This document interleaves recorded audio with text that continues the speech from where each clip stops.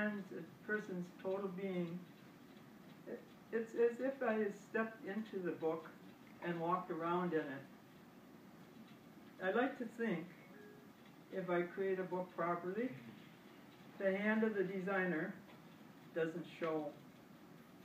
And people will often say, well, that's so simple. I could do that in a day. Go ahead. Alan knows it takes more than a day. It, as I say, will look very simple. So with paper and glue, which, by the way, are the very things that probably children use. So I've grown up in some ways. My art supplies may be more expensive, more extensive, but still I'm with the basics. And of course my trusty scissors.